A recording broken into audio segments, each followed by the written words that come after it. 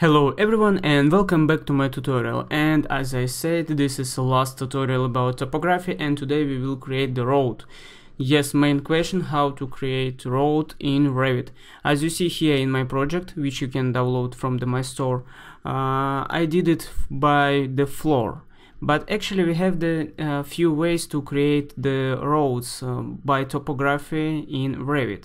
So I will show you two of these ways right now. Okay, let's switch back to the project. I used this project in previous video. You can check it. You should check it actually, because maybe you not will understand what's going on now. And the first way to creating road, I will do it right here. We will use Dynamo for that. But before we will do, we should use some tools. So let's go to the meshing inside, and we will use the sub-region. And let's create some simple road, maybe something like that. I will use offset, maybe 10 meter offset for that side. And let's do something like that. One here, one here.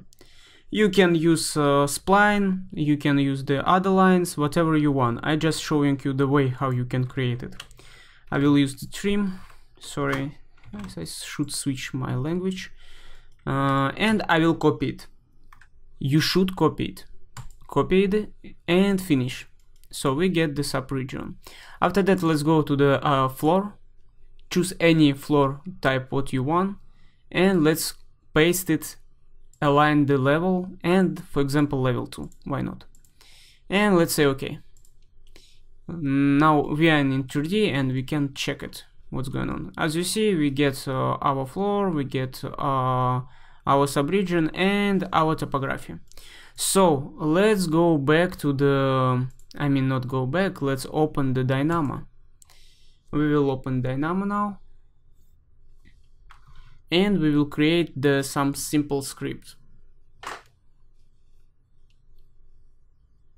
Just a few seconds. And I already did it. Actually, it's pretty easy. Here only 3 nodes. So, but I will create for you. It's like from 0 again. So we need the select. Just write select model element. This is here. We need 2 of them. After that, we need topography point. We can actually use this one. Topography points. Where's my mouse? Oh,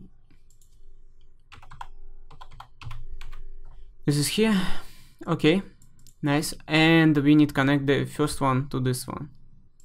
Don't forget, we should change from automatic to the manual.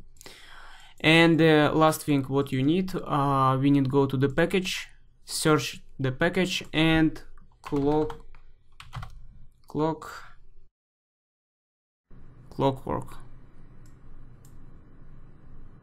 It's here. So I already have the clockwork. As you see, you need download it.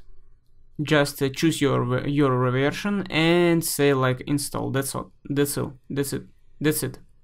Nothing else. So after that, when you will install it, you will able to use these nodes. You will find it here. Let's go with the clockwork here, and we need the floor slab by points, this one, and let's put it here. We can delete this one. I will show you like how it's working. So we need connect points to point and floor element to floor. So what we're gonna do? We need select our floor, our subregion. Let's select our subregion. After that, our subregion will send to here the points of the height of this side, and the points will send it to the floor slab. Here our model, actually this will be our floor, will apply these points. So what we will get after that. So let's run it. And as you see, finally we get a shape of our road. So we can close it now, we don't need them anymore. And you can actually select your floor, and we can change it, for example, by 100. It's not enough, we can do it like 200, why not? And we can get our road like this. So this is first way how you can get the road, correct road, I mean by your topography. But actually we have the other way. So this is way number 2, and I should say this is much easiest than we did before. For the second way, you should download the site designer. You can get it from the official Revit store, app store. Sorry, yeah, Autodesk store. And it's totally free. But the thing, if you're using the Revit 2017 and high, you should go to this link and follow the instruction how to update your designer extension. So, who already did it, you will get the site designer here, and you will able to create the street. Street means the road. So let's create it. I will select the street, and this one thing before I will create the street, I should choose the surface where is my street will be. So set base Toposurface. This is 111. This is that one surface.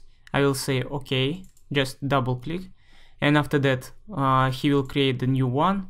I'm OK with that. And now we will go to the street. Here there's so simple settings. I think you understand what is mean, everything what is mean. So simple street, it means like which family we will use as our street. You can choose, you can create here the type of the street, and here the street name, elevation our street, and main thing here the draw host line.